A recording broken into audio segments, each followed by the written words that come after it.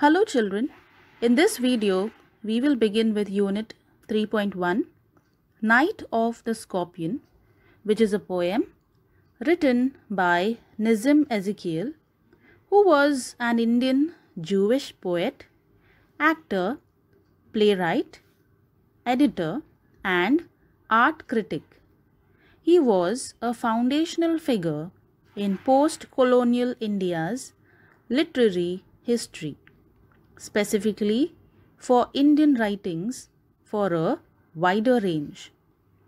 The poet depicts the selfless love of a mother who was stung by a scorpion. It captures a well-detached black and white snapshot of Indian village life with all its superstitious simplicity.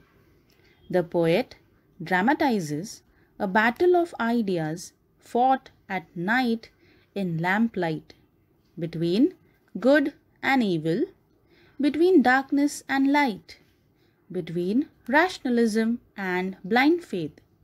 And out of all of this confusion, there arises an unexpected winner, that is, the selfless love of a mother. So now children, let's read the stanzas and understand the poem. I remember the night my mother was stung by a scorpion. 10 hours of steady rain had driven him to crawl beneath a sack of rice. Parting with his poison, flash of diabolic tail in the dark room, he risked the rain again. The peasants came like swarms of flies and buzzed the name of God 100 times to paralyze the evil one. So let's have a look at the meanings. Diabolic means having the qualities of devil or wicked. Parting means transferring the poison into the body of the mother. Swarms means a large number of people. Paralyze means to stop an activity. Buzzed means chanted. So here the speaker specifically remembers the night on which his mother was stung or bit by a scorpion.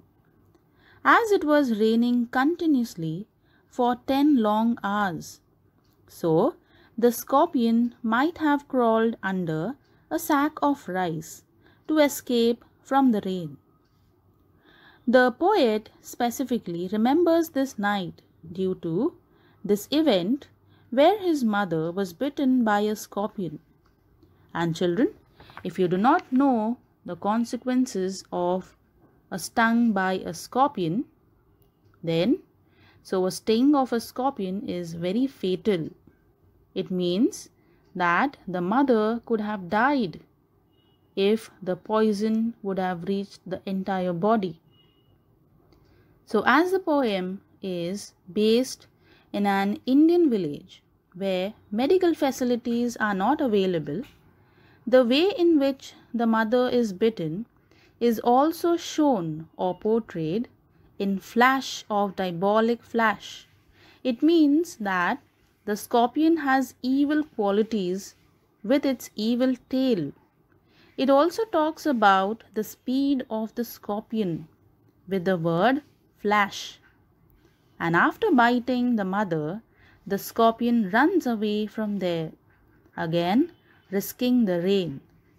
The poet has created a picture of a religious village where all the peasants, that is, their neighbors, from far and near, come to look at the mother in large numbers, and they start reciting the prayers to reduce and stop the effect of the scorpion's poison. Here, the poet has compared the neighbors or the peasants to swarms of flies, means large number of flies together, because he does not like when they all come to his house. He hated them all because They made the night a hell for him, his father, and especially his mother.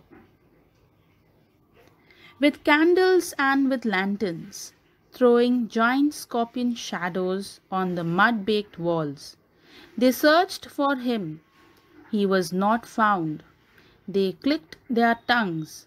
With every movement that the scorpion made, his poison moved in mother's blood. They said. So the meanings are: lanterns means old-fashioned oil lamps with handles. Giant scorpion shadows means shadows of the villagers that looked like scorpions. So children, the peasants with candles and lanterns tried to find the scorpion but couldn't. So the light of the lantern and the candles was throwing a giant shadow of a scorpion on every house they walked through. With this, the poet was implying or trying to tell us that there was still evil haunting the house, that is the poet's house, even after the scorpion had left the house. They started making sounds with their tongue, that is clicking their tongues. The poet has shown the belief of the villagers, that is the peasant, on superstitions, because they believe that every movement that the scorpion makes, in that speed or through that speed, the poison in the mother's blood will spread more quickly all over her body. May he sit still, they said. May the sins of your previous birth be burned away tonight, they said. May your sufferings decrease the misfortunes of your next birth, they said. May the sum of all evil balanced in this unreal world against the sum of good become diminished by your pain. May the poison purify your flesh of desire and your spirit of ambition, they said, and they sat around on the floor with my mother in the center, the peace of understanding on each face. So let's see the meanings. Misfortune means unfortunate events. Diminished means to reduce. Ambition means strong desire to achieve something. So, as the peasants believed that the poison in the mother's blood moved very fast as the scorpion moved, therefore they wanted the scorpion to sit still in one place, so the poison would not spread in the body. The peasants believed that the sufferings would cleanse some of the sins of the mother's previous birth or decrease the sufferings of the next birth. And with the mother's suffering, the balance of evil in this world would be reduced. They say that it would cleanse her soul, that is a mother's soul, and kill the spirit of desire, that is ambition, which is the root cause of sufferings in the entire world. After telling all of this, they sat down on the floor with the poet's mother in the center. Although the villagers or the peasants were sad to see the mother suffering, but the understanding that it was doing something good to both the mother's body and her spirit brought peace into the faces of these peasants. More candles, more lanterns, more neighbors, more insects, and the endless rain. My mother twisted through and through, groaning on a mat. My father, skeptic, rationalist, trying every curse and blessing, powder, mixture, herb, and hybrid. He even poured a little paraffin upon the bitten toe and put a match to it. I watched the flame feeding on my mother. I watched the holy man perform his rites to tame the poison with an incantation. After 20 hours, it lost its sting. My mother only said, "Thank God the scorpion picked on me and spared my children." So, groaning means making a mournful sound due to pain. Skeptic means disbeliever. Rationalist means a person who bases their opinions and actions on reason and knowledge rather than on religious belief or emotional response. Hybrid means a thing made by combining two different elements. So, children, as the night was advancing, more and more villagers came with their candles and lanterns. There were more insects around due to the rain, and the rain was still continuously falling. The poet's mother was moving from one side to the other, lying on a mat. She was suffering tremendous pain, due to which she was crying in pain. She was mourning. The poet's father was not at all superstitious like all the other villagers. He was a man of reason, as pure skeptic. He reasoned first and believed rational thinking. A person who believes in reason and logical thinking.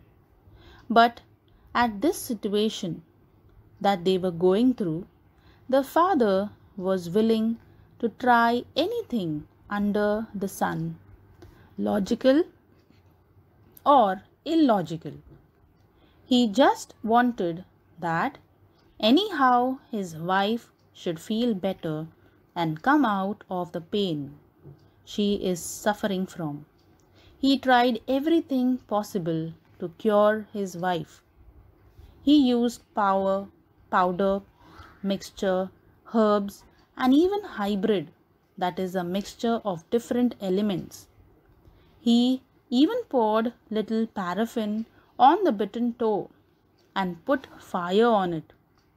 Paraffin means it is a flammable, whitish, translucent, oily liquid that is used to relieve pain. So as the flame was burning on the bitten toe, the poet was fearfully watching his mother cry with pain. The poet even watched the man who was trying to control the poison by performing some rites with an incantation, that is the continuous chanting of words. He was a holy man, a priest, which they think have magical powers. The mother was finally cured when the poison finally lost its fatal effect after about 20 hours of suffering. At last, when the mother was relieved, she first thanked God that the scorpion stung her and not her children. This shows the mother's love for her children. A mother can tolerate her own pain, but not the sufferings or pains of her children. So, children, in this way, the poet Nizam Ezekiel has portrayed various emotions and feelings in this poem, like the rural Indian village, its people, superstitions, their outlook, and at last the love of a mother for its child. Okay, children, with this we have now completed with the explanation. Thank you for listening, children. Take care.